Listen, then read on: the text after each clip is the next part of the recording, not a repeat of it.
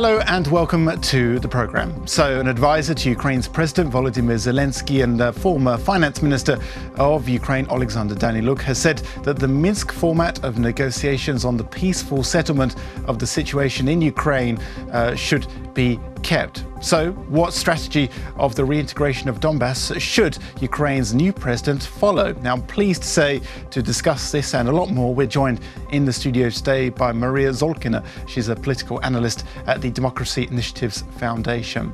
Hello, thank you so much for coming to our studio. Thank you for the invitation. Thank you. So we always hear, certainly over the past couple of years, that the Minsk agreements have been stalling, mainly because of Russia and its reluctance to follow it, and certainly for its representatives in the occupied territories to follow it as well. So what changes do you think will we see on the Ukrainian side? Have we seen any particular names who might be involved in the future Minsk agreements, and what advantages or disadvantages could that have in your opinion? So first of all, the Minsk format not only should be, but I think will be kept, because it has penetrated into all international platforms so deeply that it is just a crazy idea to say that we will not follow the Minsk format or the Minsk agreements nowadays just because we want something new. It will be not understood by the international community. So I think that the team of the new president will really follow the previously developed scheme of Minsk agreements and Minsk format. But the main question is that they still haven't yet represented not only the team responsible for Donbas-related issues among the team of the president, nor at the same time they also didn't present any kind of the program of reintegration, because it's a little bit different tracks. So on the one hand, we have operative and day-to-day work, which means that we have to coexist with currently occupied territories, and this is what Minsk contact group is busy with. But on the other hand, Ukraine as a state still has to develop a coherent, not fragmented, but complex public policy towards occupied territories. How do we coexist with them? What can we and what should we do to the ordinary people still living there? And these are still the open questions. Regarding the people, actually, I think that expert, non-governmental community is full of not, of course, tens, but there are very reliable and authoritative experts, really good in all the issues related to controlled and non-controlled areas of Donbas, including both public policy on those territories and operative issues. So I think that it would be a good decision for the new president, at least to involve these people in some kind of the working process, expert process, for preparation for being stronger in the Minsk format. I think that's a really interesting point that you make, actually, because often we just see that politicians are involved in these negotiations, but certainly in Ukraine there are renowned human rights experts, experts on law, on sort of not reintegration of displaced and people. IDPs, reintegration, yes. And all that sort of thing. But, what sort of progress should Ukraine expect? Because, Russia has continually violated the Minsk agreements. So what would change now, specifically, even with a new team? So the problem of the previous authorities was that they have relied too much on the political progress in negotiations with Russia, and at the same time they made a pause regarding the domestic policy towards those issues which Ukraine is responsible for when it comes to Donbas. So I mean those IDPs, I mean people living in the frontline areas but from Ukraine-controlled side. I mean some kind of communication and information policy towards people on the occupied territories. And I think that the strategy of Ukraine should be that until we have Russia's readiness towards acceptable for us compromises, until that time we have to make what we can do regarding reintegration perspective to make it as smooth in the future as possible. And you think a lot more needs to be done in this regard, certainly? Of course, in this regard, what we have to do, we have to change the system of control and verification of internally displaced person. First of all, we should at least to start divide IDPs from the retired person and to change this, to liquidate this actually not fair link of the people's right to have their pension with their obligatory with their obligation to hold their IDP's card. I see. Yes, okay. at least to start analyze how to do what Ukraine have to do, not to make those people in unfair way just blocked blocked in their occupied territories. And it's our actually constitutional obligation regarding those people, and we have at least to analyze this, how to do that in the current circumstances. Another issue is that the crossing points, which have to be, in my opinion, which have to be transformed into some kind of administrative public policy and transport and information hubs. So what I mean, so the state cannot provide people with administrative service on the occupied territories. It means that we have to develop logistic and in administrative terms as well as broad infrastructure of administrative services on the side of Ukraine as we can in the some towns or villages which are close to the division line. So people cross the line and they receive as much service as they need, administrative service, I mean. So passports, any kinds of the documents, anything. And from what you know, this is still quite difficult, even though the war has been going on for 5 years. And all these services, they are provided by local administrations or local some executive bodies, which were not presumed to accept as much people from the occupied territories as they have to work with now. So it's just too much demand on them. Too much amount of people, not well developed infrastructure for that. So we need more skilled people, we need good infrastructure, we need transport, communication between division line settlements and the other parts of Donetsk and Lugansk region. So these are very simple. So there are, at the same time, there are very important issues for the local population on the Ukrainian side.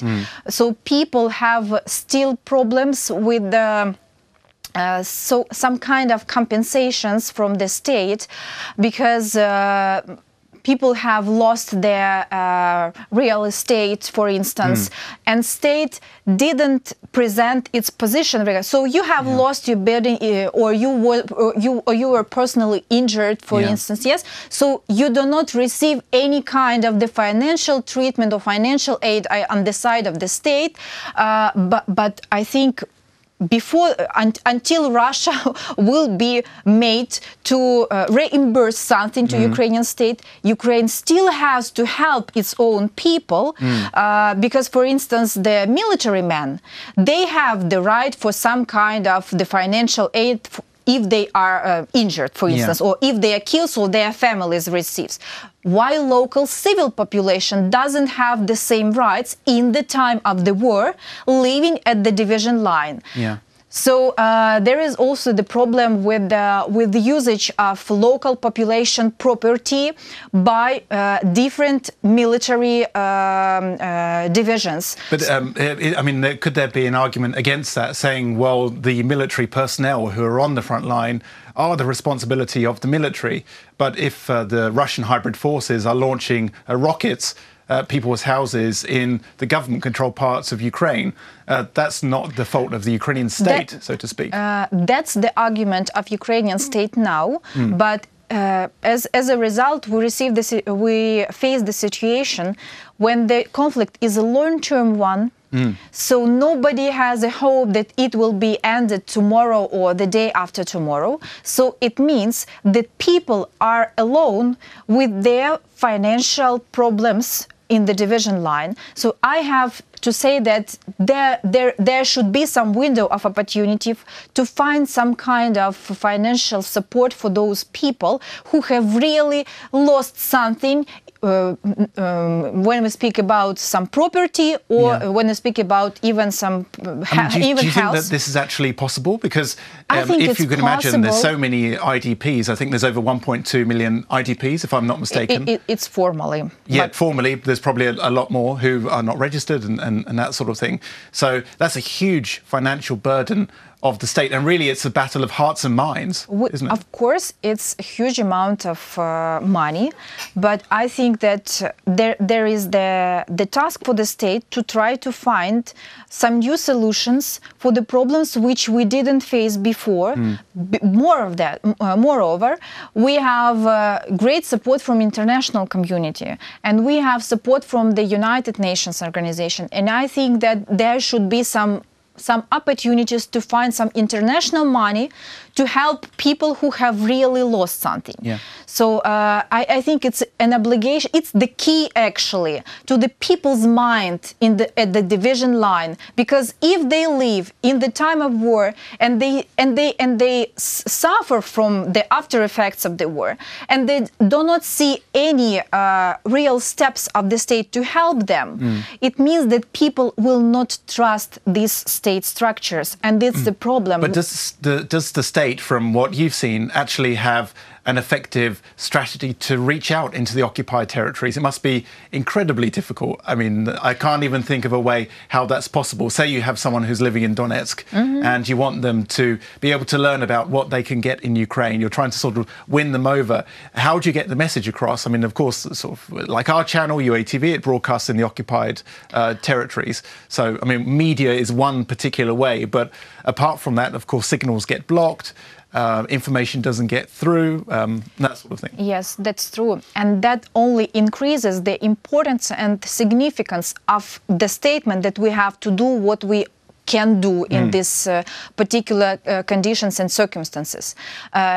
If people do not face obstacles or challenges when they want to get Ukrainian passport, for instance, after crossing the division line, it means that they will be not as hostile to Ukrainian state as Russian propaganda try to make them through separatist channels or Russian TV channels.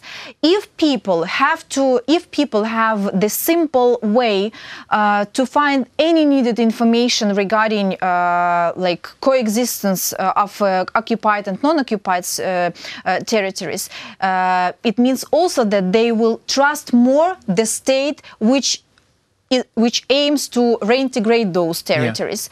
Another issue is that direct communication, which is not evaluated on the needed level by our authorities, direct communication between people living in non-controlled and controlled areas. So as one of our public opinion polls in 2017, if I'm not mistaken, or beginning of the 18, showed every second person in the controlled part of Lugansk and Donetsk region have relatives, friends, or some kind of acquaintances at on the other side, yes. And absolute majority of these people, they still keep the communication with these people.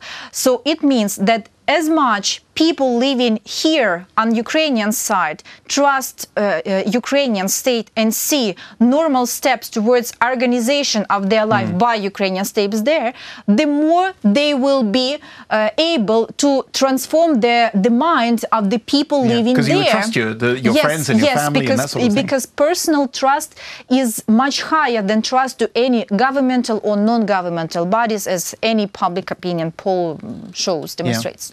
Unfortunately, we only have a few minutes left, but I want to ask you about Mr. Medvedchuk, who's been representing at these negotiations. Do you think that the reports of his removal from these talks, do you think it will have much of a difference or not really? I think that necessity of preserving Mr. Medvedchuk in the Minsk contact group is not as as obvious or as needed as it was presented several years ago. The only one issue he was dealing with is that release of the people who were illegally arrested or imprisoned in Russia or in Lugansk, so-called LPR or DPR. But nowadays, I think it will not influence the effectiveness of Ukrainian representation in Minsk format, just because we do not have any progress over these years, besides of only one huge release of arrested people. It means that Viktor Medvedchuk did use, like he used politically this format, but he didn't actually bring real progress, even in that area he was responsible for. Yeah. We have about 1 minute left, I believe. So I have one final question. Do you think that the Minsk agreements should also incorporate Crimea as well as Donbas? I mean, this has been quite a criticism of the agreements, that actually Donbas and Crimea should be packed together as one agreement. Do you think that would be a good step or not? I think it might be combined in Normandy 4.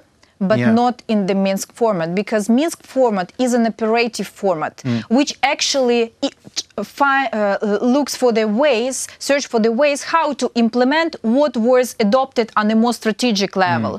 So that's why I think that Crimea should be combined, but